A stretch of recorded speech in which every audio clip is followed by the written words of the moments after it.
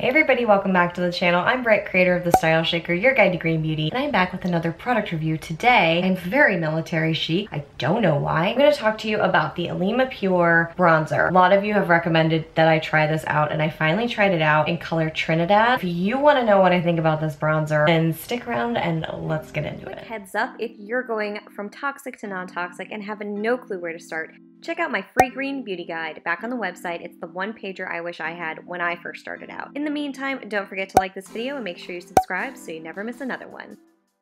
Y'all know I love me a bronzer. A loose powder bronzer. I'm gonna give you the brief rundown. It's $24 and available in 3 shades.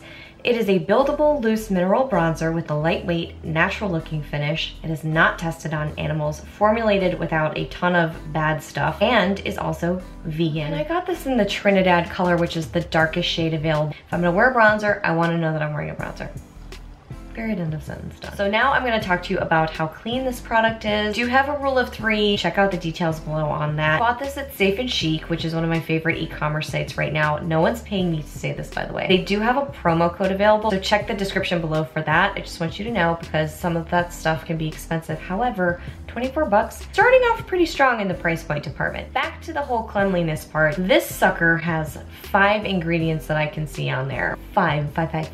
Other brands, please take note. Alima Pure is also a fascinating brand. I won't dive too far into it. They do so many good things. Environmentally friendly, doing so many fantastic things, and they're coming out with products that I really like. I did just review an eyeshadow and it had a no-no in it, but I have tried other products from them and I really like it. So some are on, some are off. Always ask what's inside. If you're following me on this channel, then you already know that. 5 ingredients are below a 3 and there's one at a 3. It's a 1 to 3. It's titanium dioxide. And I'm not scared of that. I know some people really don't like to use that. For me, it's okay. It passes that test with flying colors. Speaking of colors, the color payoff, which is so important. A very little amount of this goes a very long way, which I like for budget reasons because then you don't use a ton of it all over the place. But the color payoff with the Trinidad color, oof.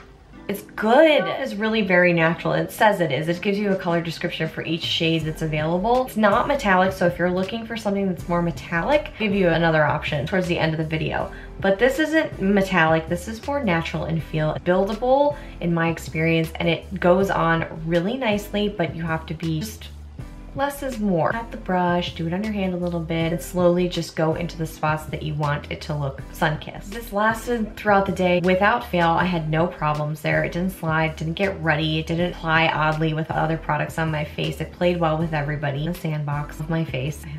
Whatever. This is more of, for me, this was more of a little bit warmer of a tone than cooler, but it is still pretty middle of the road, which I like. Like when they're not too cool and they're not too warm. Then the pigment here really paid off and it's not metallic, so it's checking all the right boxes for things that I look for in a bronzer. If you are looking for something really warm and slightly metallic or it has a nice little sheen to it, I think the Hint Beauty bronzer, it's not super duper warm. It skews warm, I would say. It's a really good option for you. If you want something cooler, then I would say the Well People Bio bronzer is a really solid option. Really great price point. There you have it.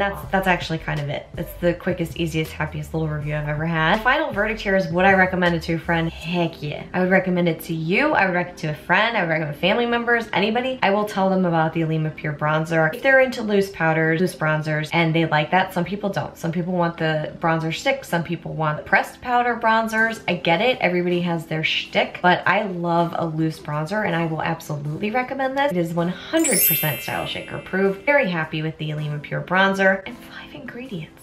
Come on. That's all I have for today. Thank you so much for watching. To my StyleShaker Squad, y'all, I'm so happy to have you here and I can't wait until we get to hang out again real soon. Until then,